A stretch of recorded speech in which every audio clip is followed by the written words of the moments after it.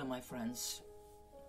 Hello to all of you out there who have interest to listen and to learn and work with the podcast I send out.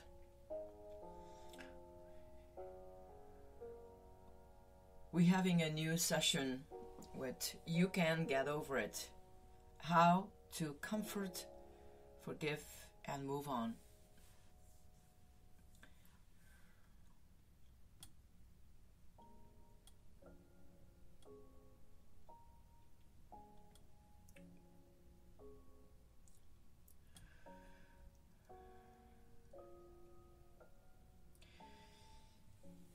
Today I'm going to talk about how the devil operates in the realm of the mind and emotions.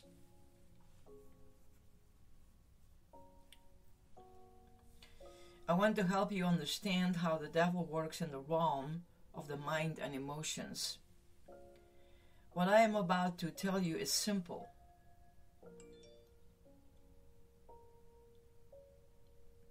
But it's also life-changing and revolutionary.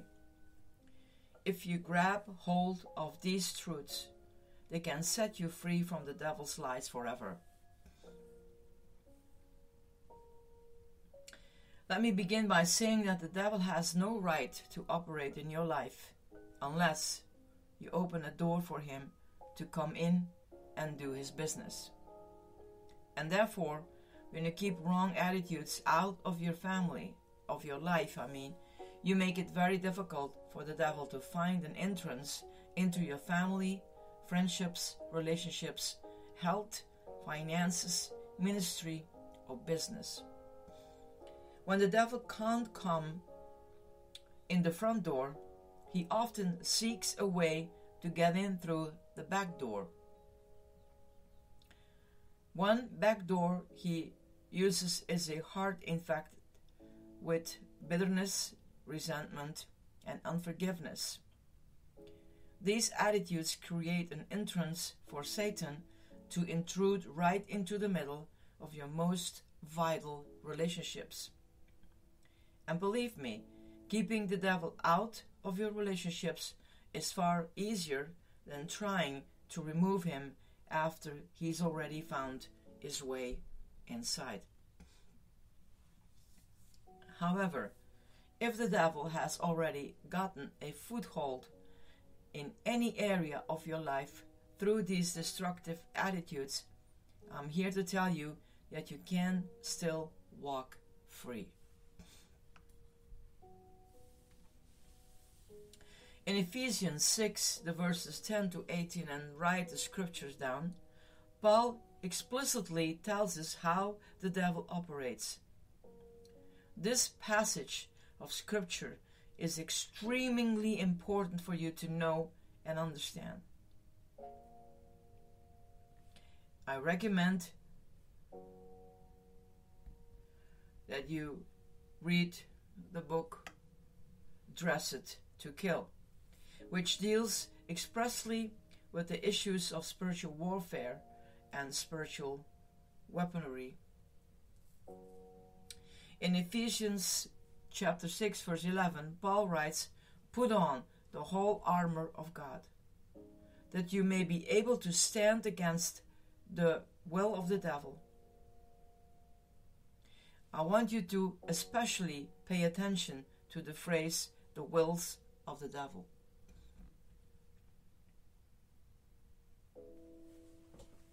And I can read it from another translation, if it may be better for some who is coming in. Let me go there.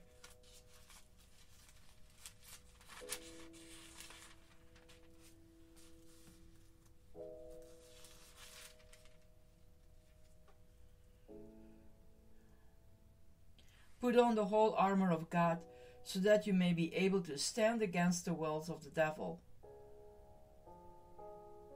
For our struggle is not against enemies of blood and flesh, but against the rulers, against the authorities, against the cosmic powers of this present darkness, against the spiritual forces of evil in the heavenly places.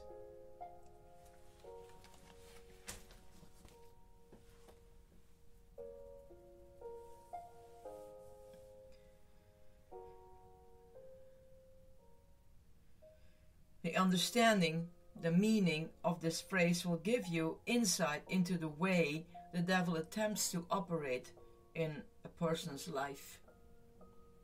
And for that, your Bible needs to be open. What do I mean by that? Write it somewhere. Wear it with you. Put it in one of your wallets. Or write it, text it down in your devices. That it is a quick find if you need to stand up and put your whole armor of God on. 3 other keys, New Testament words to understand as well, are the words devices, deception, and devil.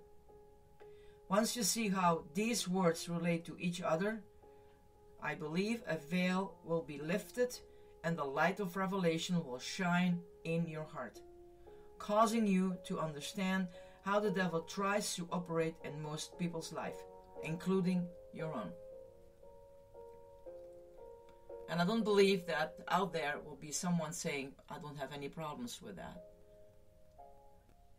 Everyone gets attacks. Any Christian will be tempted. Any Christian can say some words that's so strong that after it's out there that you will understand and come to a conclusion that what you just said was so wrong. And this is the back door where the devil can come in and tempt you. Or there is a fight with your friends or in your relationship with your spouses. All that can be tempted and comes in through the back door. And trust me, he finds his way in, especially in families who are running very well and having beautiful friendships. Also in churches. He is very clever.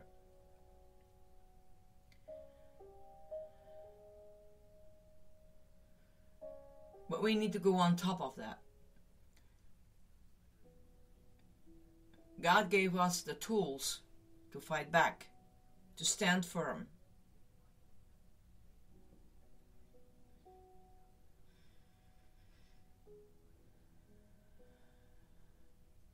So stay with me, and I know this is going to be a long session, but you can always pause and put it away and listen to another time. So please bear with me as I take you on a Greek word study you will never forget. The word wills is taken from the word methodos, which is a compound of the words meta and odos. The word meta is a preposition that means with. The word odos is the word for a road. When the words meta and odos are compounded into one word, as in Ephesians 6 verse 11, the new word methodos literally means with a road. You've probably already figured out that the word methodos is where we get the word method. Some translations actually translate that word methodos in Ephesians 6:11 as the word method. But this English word is not strong enough to convey the full meaning of the Greek word methodos or methodos. Let me make the meaning of this word very simple for you. The most literal meaning of the word wills, methodos, is with a road. I realize that this meaning may initially seem a little strange, but when you connect this meaning to the devil, as Paul does in Ephesians 6:11, it begins to make sense. It means that the devil travels on one road, one lane, one path, or one avenue. In other words, he possesses only one approach to you.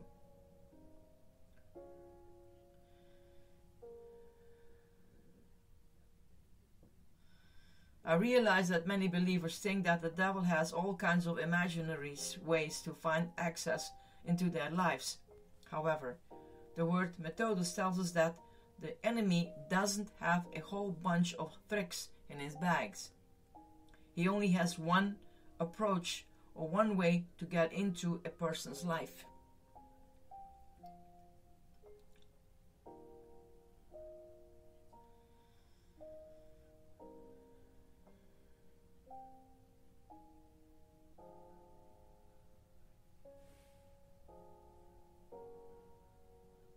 So let me give you an example of what I mean. If you're going to make or to take a trip, the logical thing for you to do is to get a map, chart your journey to your destination. You don't take just only any old road. Rather, you strategize to find the best and fastest way to get where you're going, right? It will be pretty foolish for you to jump in the car and take off with no sense of direction. Or, an exception, but we were really talking about a trip out of your city and to another destination. It will be pretty foolish for you to jump in the car, and taking any oil road could lead you in a multitude of wrong directions.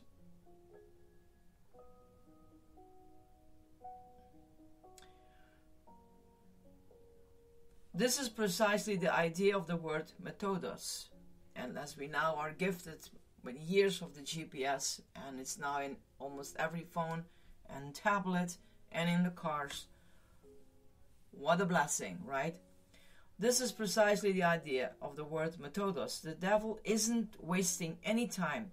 He knows where he wants to go. He has chosen his destination. Instead of messing around on a bunch of different routes, he has mastered the most effective way to get where he wants to go.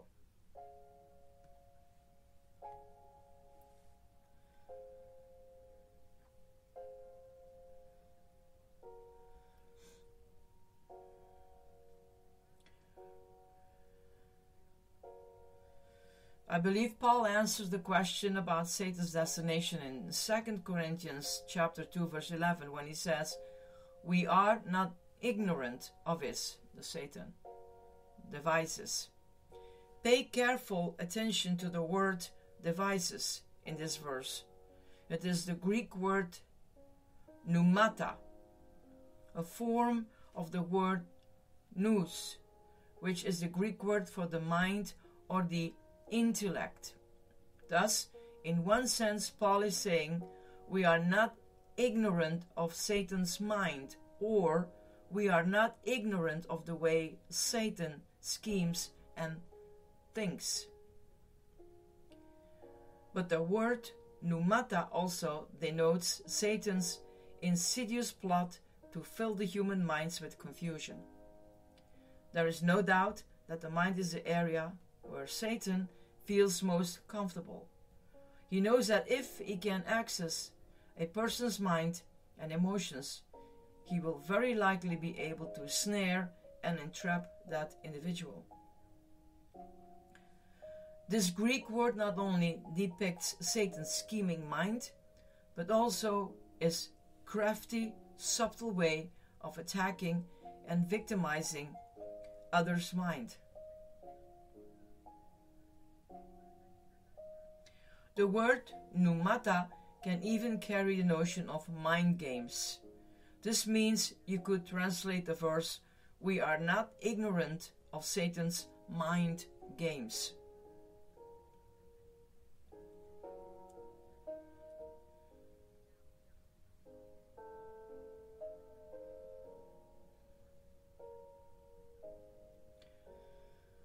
The devil loves to make a playground out of people's mind and emotions. He delights in filling their perceptions and senses with illusions that captivate them, paralyze them, and ultimately destroy them.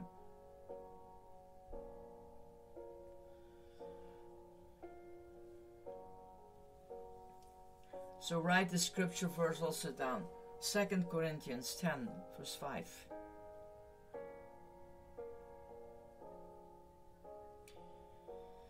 Mark 11:23 is a powerful verse about faith and confession that believers claim and use.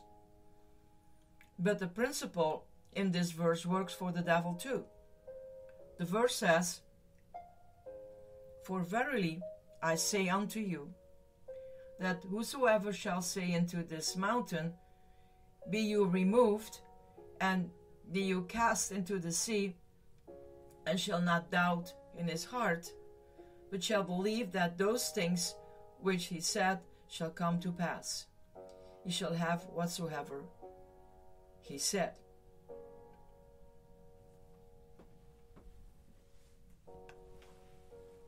So according to Jesus, to what Jesus thought in this verse, you can bring to pass whatsoever you say and believe in your heart. For instance, if you believe in your heart that Jesus purchased your healing, and you put your heartfelt faith together with the confession of your mouth, you can literally bring that healing into manifestation in your physical body.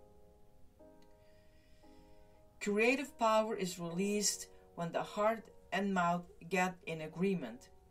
That's why you must be careful about what you believe in your heart and say with your mouth, because when your heart and mouth get in sync, it makes things happen.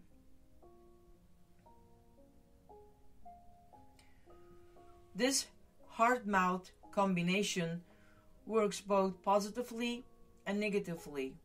It can bring about the manifestation of healing to your body, salvation to your family, prosperity to your business, and growth to your church.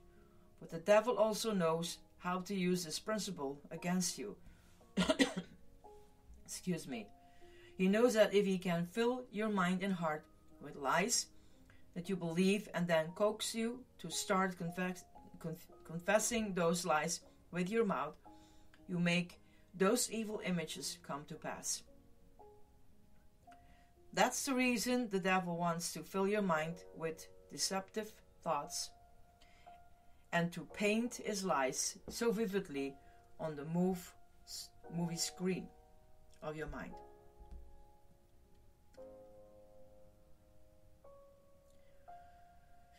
Jesus said, "Out of the abundance of the heart, the mouth speaks." Matthew 12:34. In other words, whatever is in your heart is eventually going to come out of your mouth. Because great power is released when your heart and mouth start working together. It's extremely important that you put the right things in your heart. When you bring your heart and mouth into agreement with God's word, you are moving into the realm of creative faith. Mark 11:23, write this down, promises that whatever you believe in your heart and say with your mouth will come to pass. But as I said before, this doesn't just apply to Bible promises. It applies to anything you believe in your heart and say with your mouth. So if the devil can get you to believe and say wrong things, your own heart and mouth will cause those killer confessions to come to pass. I know it's hard to control your mouth sometimes, but when you start to run at the mouth and speak out whatever thought the devil puts in your mind, you're playing with fire.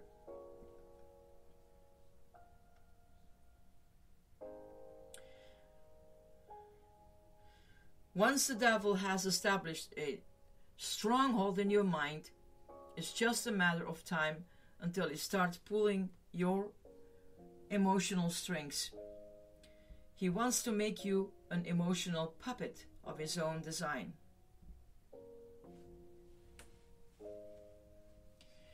That is another reason why it is so important for you to spend time in the Word of God.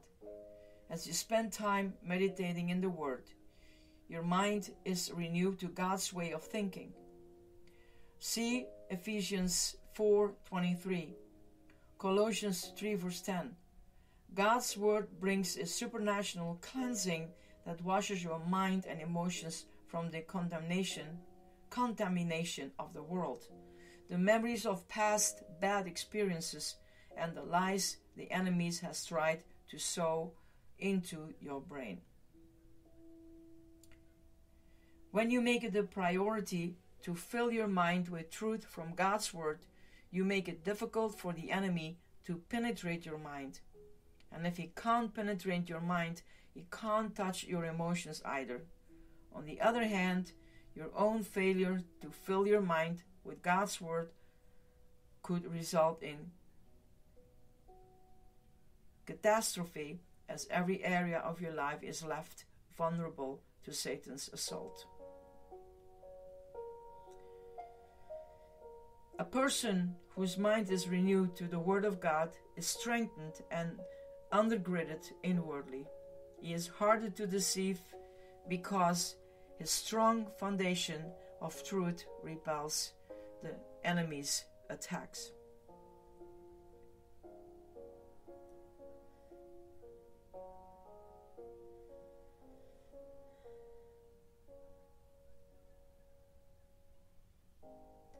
Many marriages fail because of lies the devil pounds into the minds of one or both spouses.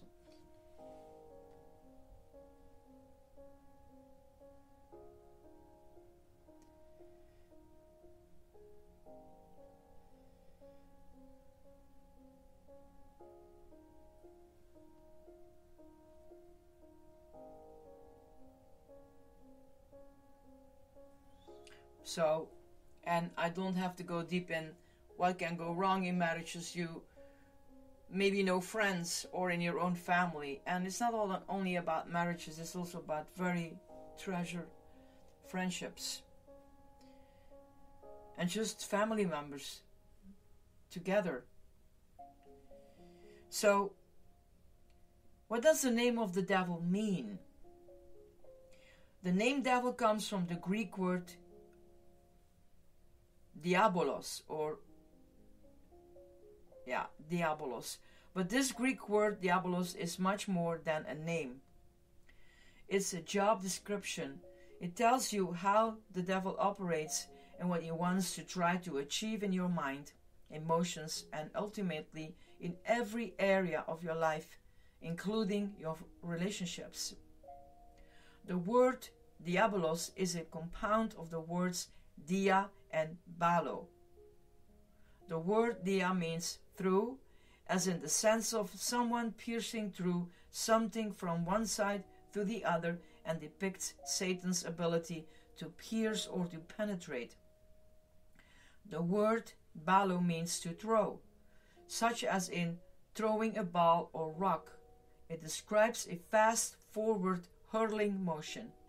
It's the same Greek word used in John 13 verse 2 to describe that moment when the devil swiftly injected a seed of betrayal into Judas' heart.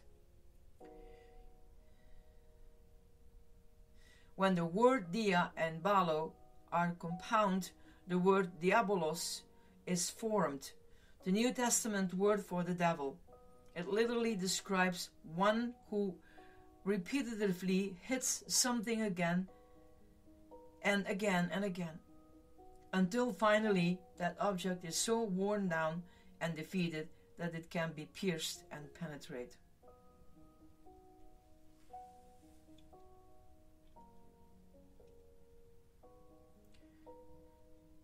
Daniel 7:25, write it down, explicitly tells us that the devil loves to wear out the saints. He does this by continually feeding his cunning words of deception to our minds and emotions. His goal is to break down our resistance so he can fill our minds with accusatory assertions about ourselves or someone else, and therefore If you know you're in a weakened condition, you must be more watchful about thoughts that pass through your mind.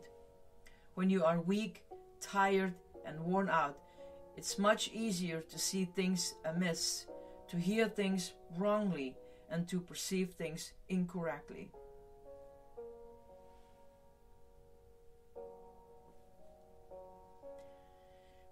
So often we open the door for the devil and invite him right in by having quarrels and disagreements at moments when we're weak or tired. Sure, problems need to be discussed, but they don't need to be discussed when we're so exhausted that we can't see straight. That's one of the moments when we are perfect prey for the devil's attack. When pessimistic, disapproving, cynical, excuse me, mocking, sarcastic, or disparaging thoughts start to flood your mind about someone, it's best for you to back away from those thoughts for a while and give yourself a break. That string of negative thoughts should be a warning flag to you that the accuser is trying to wedge his way into your mind and emotions. Spend some time getting quiet before the Lord and allow him to give you his perspective of the situation. When the devil's mental attack begins in your mind, it may sound like this: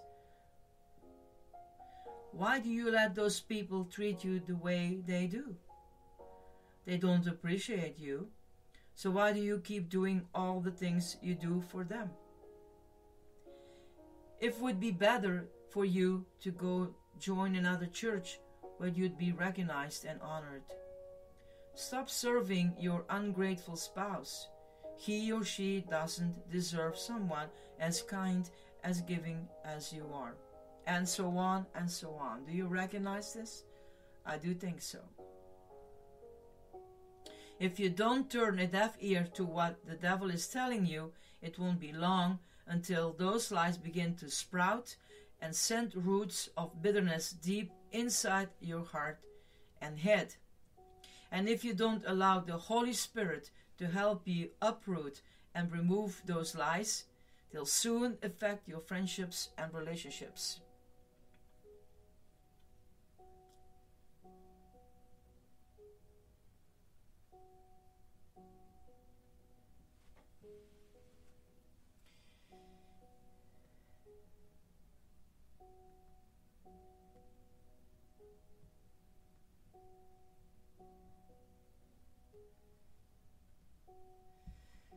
So relationships break from the beginning of time. The devil has tried to wedge his way into relationships since the very beginning of time. First, he stirred up strife between 1/3 of the angels and God. Second, he made his way into the Garden of Eden and trying to ruin the relationships with God and man. And third, he wedged his way between Cain and Abel, two blood brothers, and succeeded in causing mankind's first murder. From beginning to end, the Bible makes it clear that the devil has always been a relationship breaker. Since that is the case, it's imperative that you learn how to protect yourself against his attacks.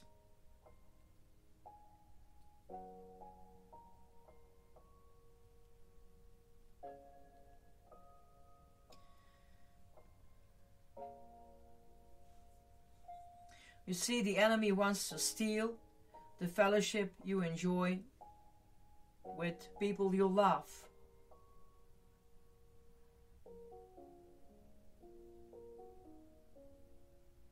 And kill the sweet friendship you once had.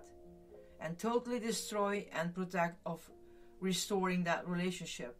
Don't let him do that. Use what you know about how he operates to stand against his wills and deceptions and walk free of bitterness and strife. Now think about it. A lie or false accusations is at the root of every offense.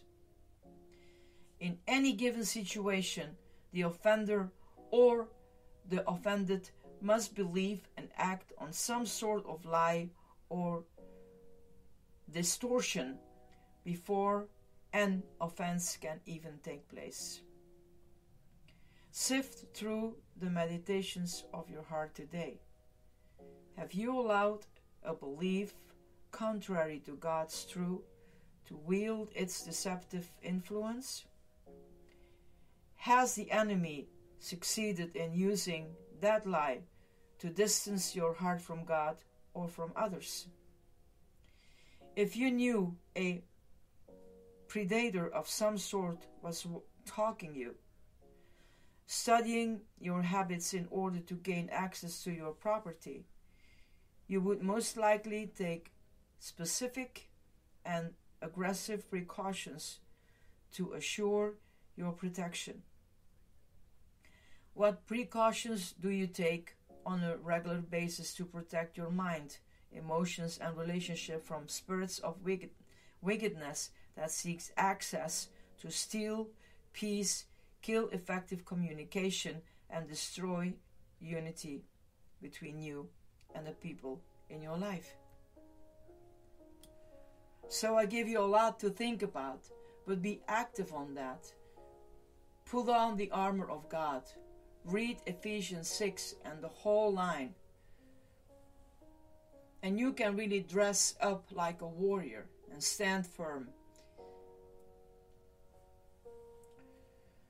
Everyone has strengths and weaknesses, has emotions and less of emotions. That depends what kind of a personality you are. But all these things coming in wave when things happened and upset people. And there we go. So be careful. So study through this, what I gave you, work with it and write things down and make it active.